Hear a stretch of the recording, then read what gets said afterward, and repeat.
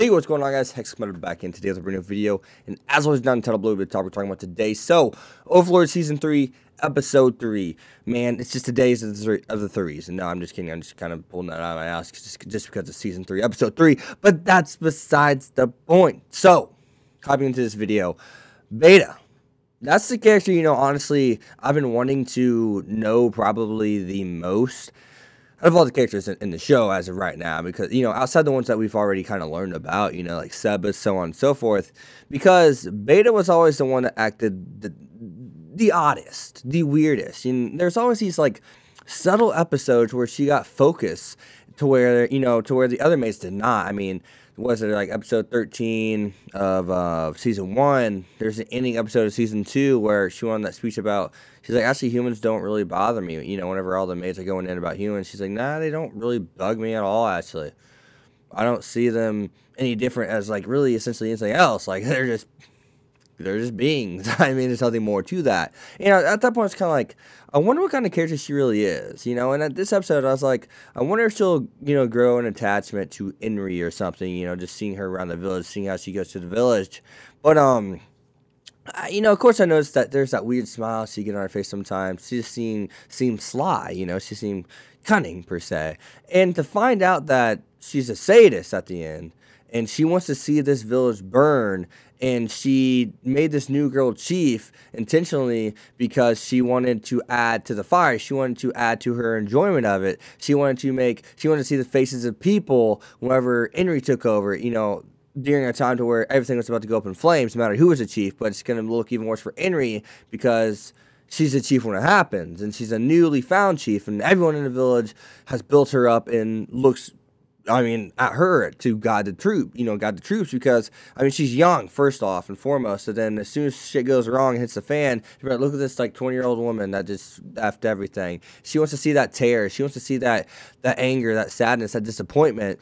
And I was just kind of like, holy shit, she actually, I was like, this is Ainz' village. They're under Ainz' protection. Why, so put that in perspective. We know how everyone feels about Lord Ainz. Put this in perspective. A maid is going to have this village, just going to sit idly by and watch this village go up in flames.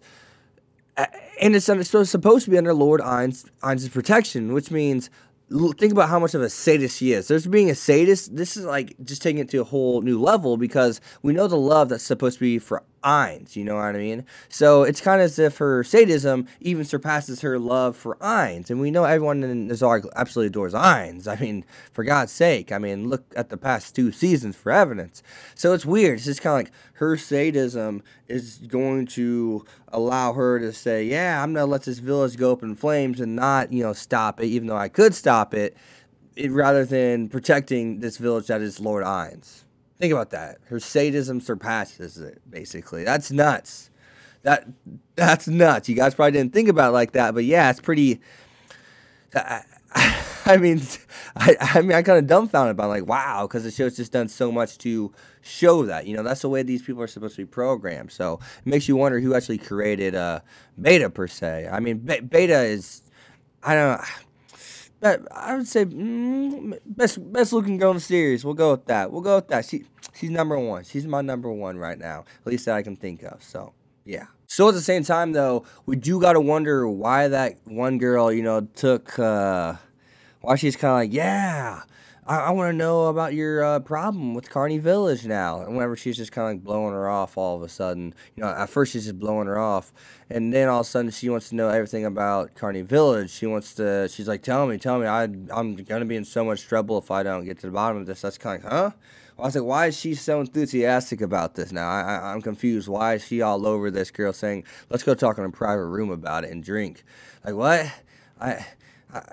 What happened there? What's going on with this? That's suspicious, unless, of course, she did say it was on adamite level. Therefore, Lord Momama in her Ainz, I don't know why I'm even going by the other name, Ainz, is going to be involved. So, I can very well, very easily see this blowing up in, Beta's face, because Ainz obviously is fucking badass.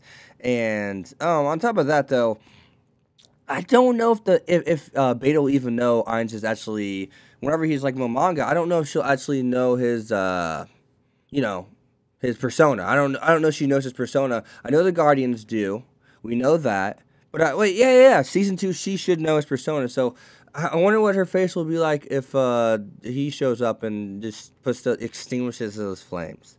You know what I mean? Like, her sadism already surpasses her love for Ainz, apparently. I mean, think about it. I mean, she's about to watch the village fucking perish and burn in flames, even though it's supposed to be under Ainz's protection, quote unquote. I mean, for God's sake. So, I mean, think about that as well. But other than that, though, the item that Ainz gave Inri is pretty funny. That she got caught with it, and he's just kind of, oh shit, that's that Henry chick that I saved in the first like episode or two. He's just like, let me talk to you guys in the back real quick. I gotta get this girl out of here. She doesn't deserve this. This is my bad. So other than that though, we found out that there's undead. We find that out. They built a fort. So let's see how those undead stack up against Ainz later on in the series. Obviously. The little goblin dudes are supposed to be made as fodder, and they're supposed to be foot soldiers, which sucks to find that out from that little goblin kid. That is garbage. That sucks. They're gonna eat you. They're gonna use you as rations and as foot soldiers, so you can weaken the defense. You're basically sacrificial lambs, and you're also food.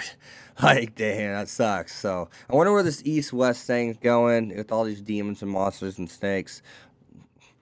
Probably not that big. I mean, look at the little hamster dude we got. He's weak as shit compared to Ainz, especially like he may be the weakest character we've seen in the series. I don't freaking know. Henry may be able to take that motherfucker out. I don't know. Excuse my language. But other than that though, guys, be sure to leave a like, a comment, subscribe. Follow me to Twitter X25. I'll see you guys next time, man. Peace. Thanks for watching, guys.